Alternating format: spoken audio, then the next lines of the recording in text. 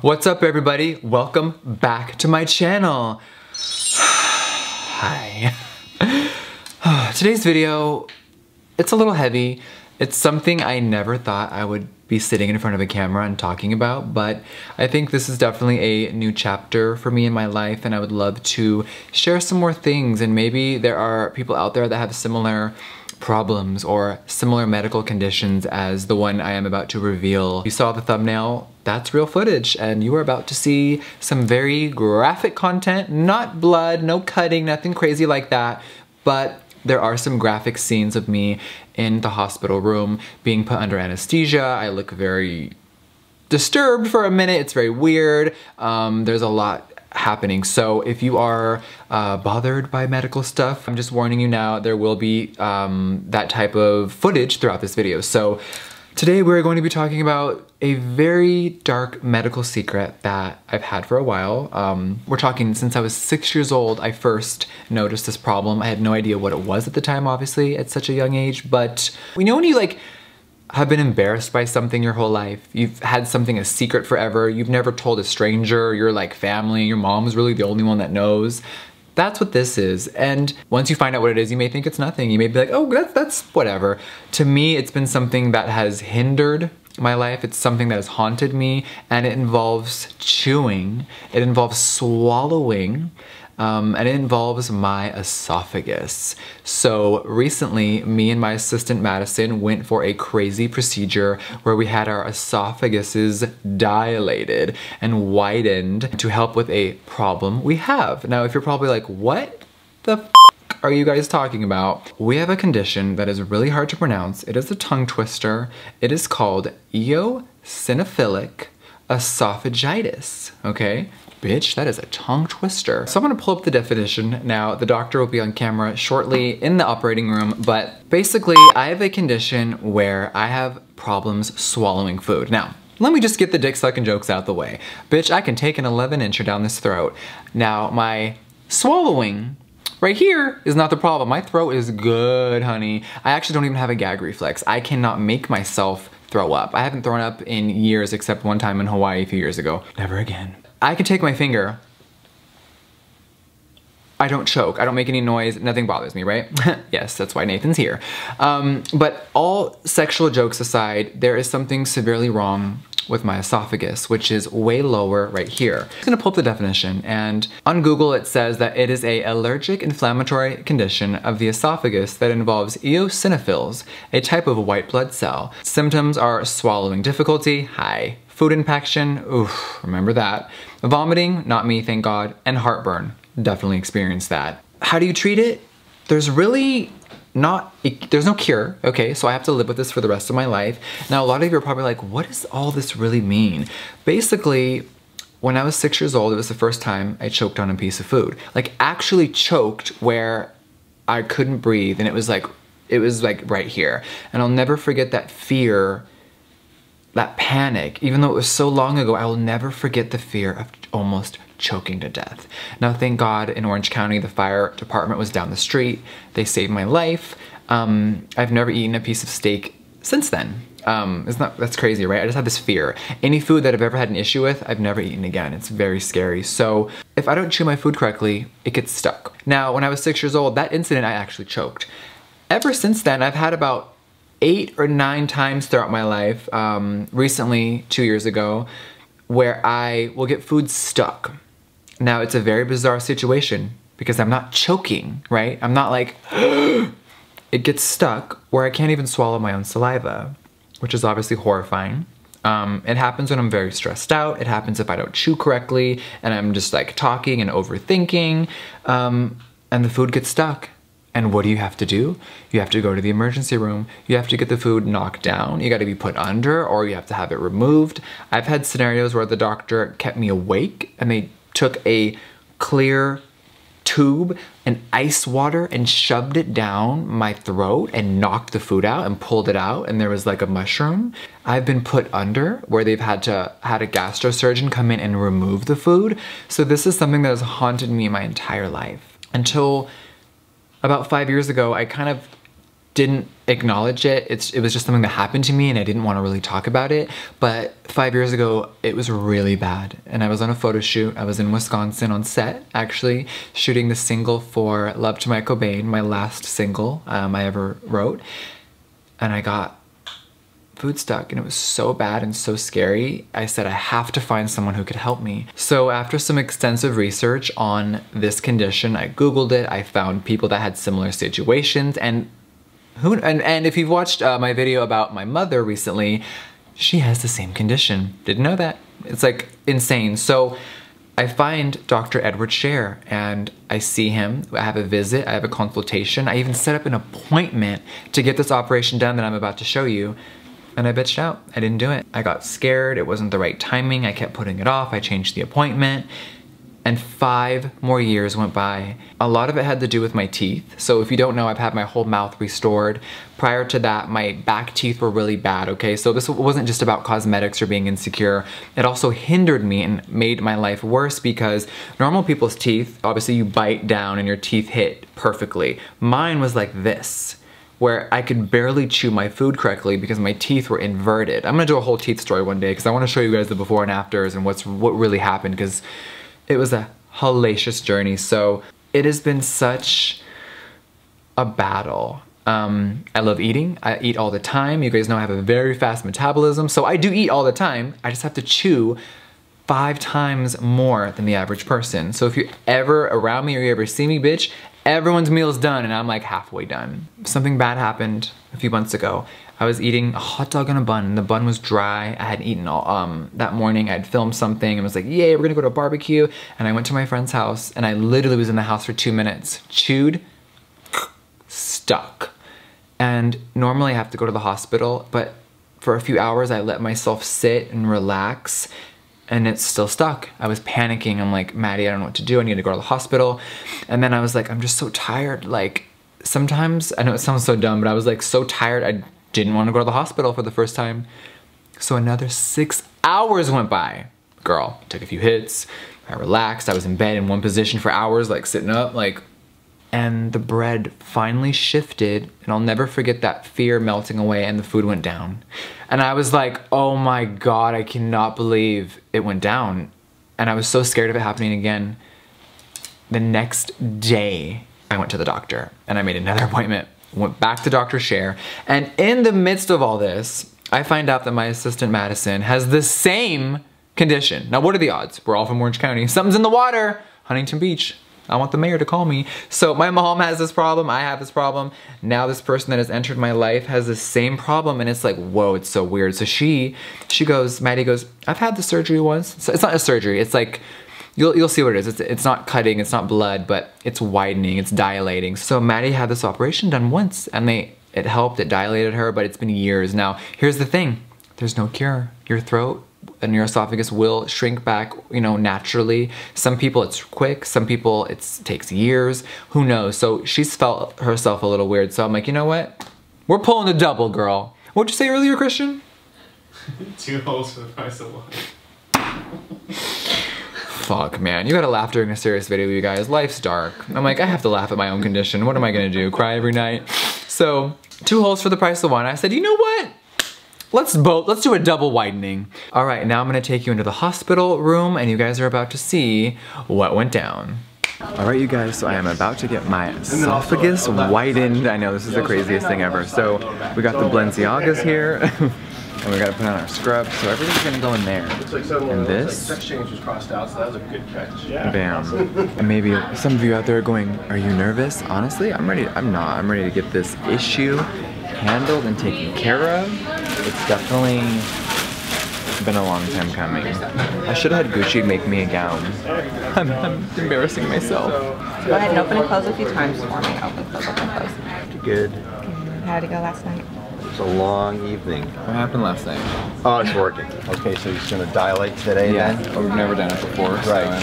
he's definitely said it's time. And he'll give you more information about what he finds there after he takes a look too. Okay, we'll get it all fixed for you today. Yay. So you know what we're gonna do? Sedate you. You're gonna be breathing on your own. Yep. Not to anesthesia or take a look down there.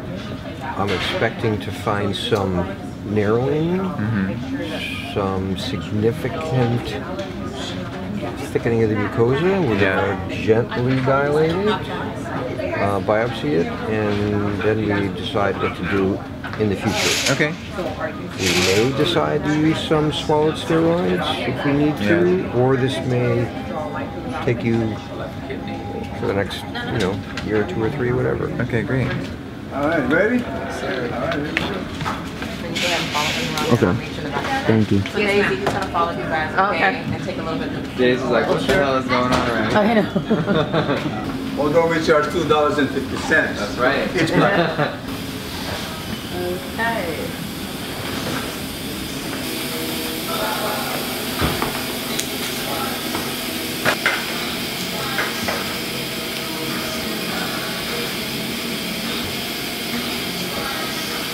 All right, you guys, I am about to be put under. We're gonna do some heavy twilight sleep, and I'm gonna be passed out.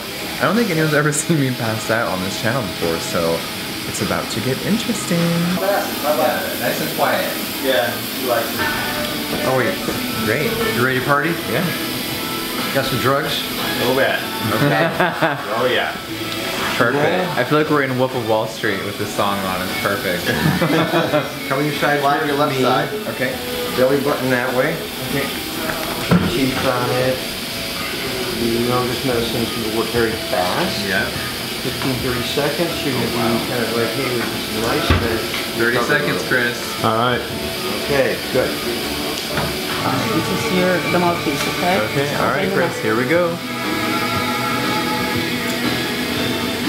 Oh wow, it happened.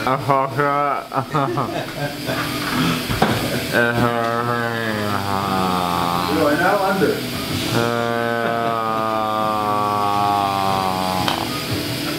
Ready, Josh? Yep.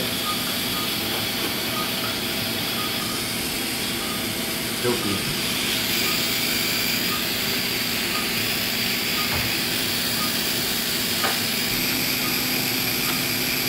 Take a look.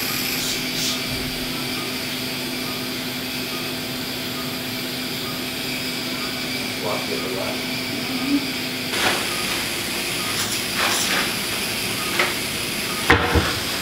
Probably all right.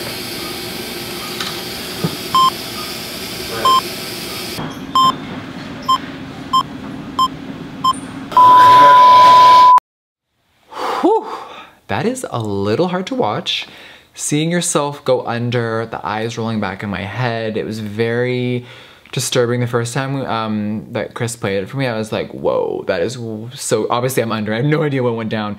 So you may wonder, Jeffrey, why didn't you show more? So I guess while I was under, my esophagus was so narrow, the camera and the equipment was really irritating me. So I was kind of like, what were you saying, Christian? Like I was... You were coughing and sneezing? Yeah, so it's imagine you're under and your body is coughing and sneezing. So they didn't want me to show it look like I was having a seizure or anything because there was nothing wrong with me. I'm medically completely fine. And there was a tube down your throat, so it looked extra bad. It looked, yeah, it looked probably crazy. So they're probably like, girl, cut. So they asked Christian to leave for a minute so they could finish the procedure, obviously.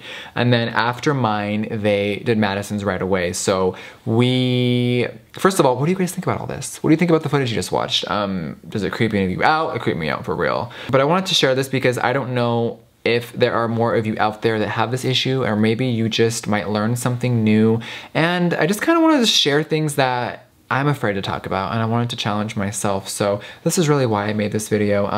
Now, we're about to have some laughs because this is kind of like a long blooper about to happen, but there is footage I forgot existed where me and Madison come out of anesthesia and, well, let me bring Maddie in here. We're gonna watch this for the first time. So she doesn't know this, but she's coming over right now. I had her come over here and I said, hey, we're about to play something funny. Now, we've done this procedure a few weeks ago. She doesn't know what's about to happen, so be right back. Hi, girl. Hi. So Madison is usually behind the scenes, but she's my personal assistant and she travels everywhere with me. And you also have, say it. Eosinophilic esophagitis. Bam.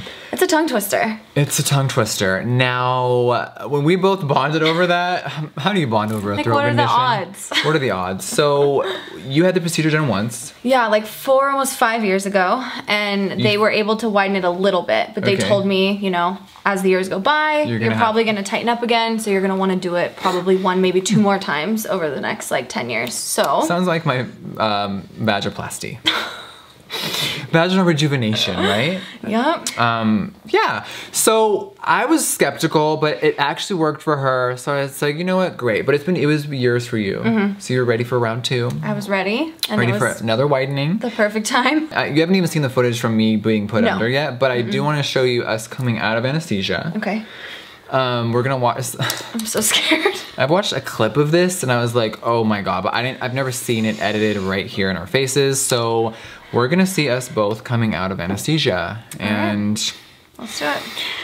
I don't remember anything really. I don't. How did we get home? Did we Uber or did? Oh, you drove us? Yeah, I drove you Yeah. guys back. You were laid out in the back seat, and I was in the front, because you went under, they had you under longer. Because Oh, his let's was talk so about bad. this. Bigger dose. Oh my god, I had more anesthesia as well. So you were like way more groggy than I was, because mine was like, I think mine was like 20 minutes, so it was like super quick. Oh my god. And yours was over about like 30. And so you were much more out of it than I was. So when we got in the car, you're like, I just need to lay down. And you just laid flat in the back seat. Is this what it's like to black out while drinking or no? Yeah, kinda. Oof, fuck, Yeah. y'all are crazy. I slept in the back of your car? Yeah, I drove you guys down there and back. Okay, we're just gonna click play. We're just gonna dive into it. We're turning up the volume and here we go. Alright.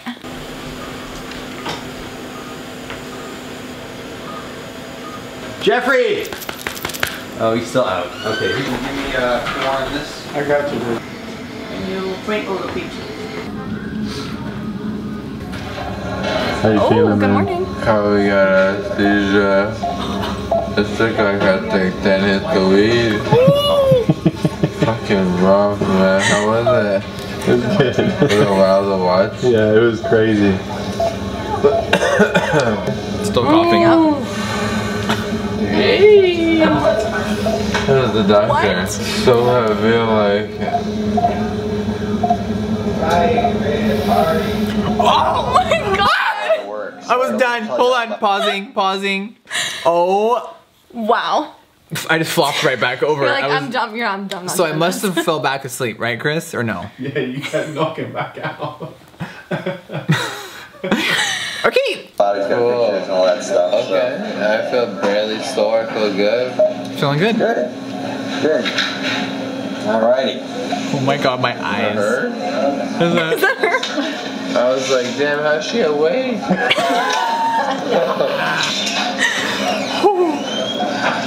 Oh. Oh boy. Oh, there she. Oh. So glad, man. Are you having any chest discomfort there, Jeffrey? Huh? Are you having any chest discomfort there? You okay? I felt good. It felt a tiny sore like I was screaming, but it feels great. No, you weren't screaming. You were out. Oh yeah. You were totally out. Oh, I'm ready to fucking blend. I'm ready to get up and slay a review, man. Yeah, get ready on my propofol. Oh my God! I need help. Where's the star mirror? Let's do this. I feel like I just got like. Take this out of my nose. I want to take this out of my nose. Still so sleeping. fucking sleepy. I don't know what's happening right now, but I do know I feel good. Tiny bit sore, no craziness. Oh my god. Yeah. I need Cold Stone now. Oh my god. Yeah. Next year. Oh, well, the IVs go in. Pump me full of medicine. This is so good. If you got a little bit more. for the fee. The doctor said, what first meal do you want? I want Nathan's ass, okay? May not be a lot of calories, but fuck. Bitch, I want to go to Red Robin. I want to go to Chili's. I want to go to Waffle House. I want to go to Cracker Barrel, I need you, bitch. I know you're all under religion and hate me, but I need your pancakes, okay? Whew. What y'all doing, girl? Like the worst I've ever seen. Holy man. And so dark. two areas that are pretty darn tight. Okay. Up here and in the middle. Yeah. I've dilated very, very carefully. Okay. I could not get the scope through into the stomach. Wow. Is that the rare? Scope is about 11 millimeters in diameter. Whoa. Well, usually in such a situation I can dilate enough to get the scope through, but I was being very extra special careful. Okay. As I mentioned, not too little, not too much, Yeah. just enough. So I'm not sure how much detail you want, but I dilated until I got a so-called dilation effect. Okay. Meaning it'll tear the mucosa, and we need to come back and do a bit more. Okay. I think swallowed steroids, like we talked about in the office, Would benefit me? Would be a good plan. Okay. Wow. Let's do And it. How was hers? Not too bad? oh, she was a piece of cake, Wow. so to speak. Yeah. Big cake. Okay, awesome. She's ready for some That was wedding cake. hilarious. Yeah. She doesn't want to get married, but she's thirsty. Yeah.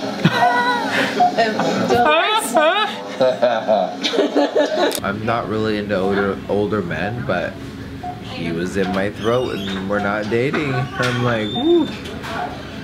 New experiences. It's all about first times. Wow. I don't remember half of that. I don't remember any of that. That is so weird to see. I am like fully on another planet. I don't really, yeah. I remember like one sentence I said, I think, like about eating. Everything else, a full blur, a full blank. Wow. God, the human brain is weird. How do you feel seeing yourself like that? I think if I would have seen myself how you saw yourself, I would be even like more full creeped out. under? Oh Yeah, yeah, full under. That is really hilarious to me because I don't remember. I thought everything was so funny. Okay, so as you guys saw, he said that mine, so yours wasn't as narrow, obviously. Yours is, yeah, she's had it before, and then he dilated her even wider, which is amazing. Have you had any problems since? Not anything major, no. Just like normal heartburn, which is part of this condition. Now you guys saw him say that he couldn't even fit the scope down where they could normally do it in someone's like what, chest kind of area? Yeah, it's like right here. Couldn't do it, and I was like, whoa. When he said one of mine was the worst ever, I was just like, great. But hey, if this is what's wrong with me, you gotta deal with it. So since then, I have been on the steroid medication. It has helped. I have had no choking or weird swallowing issues. I've had one instance where I maybe felt a little weird, but I was like, nothing like, oh my God, I'm freaking out. God, yeah. And everything's been fine. Now, what did the doctor say that I have to do? Go back. Yeah. They want me to go back. So they want to try again in a few months. If I'm up for it, I don't know. I'm always very scared about being put under. I kind of have like a, I don't care, but I do care type of thing in my head. No, like, it's scary. You just never know what can go wrong. That's the scary part. So I rarely do those things, but I really wanted to get this procedure done. I'm so glad we did it together. Never knew I'd bond over Seriously. something like this before. So are you glad you did it? Yes, thank you so much. Of course, 100%. That was so helpful. And I am so happy I did it finally. I think it was long overdue, and I'm glad I got over the fear. What do you guys think of all this? I wanna hear what they have to say. Me too. Let us know your thoughts, your prayers. And yeah, thank you for joining us on this weird, crazy medical secret journey. If you're ever sad or depressed, rewind the part where I get put under. Thank you for watching, guys. We'll see you on the next one. Mwah.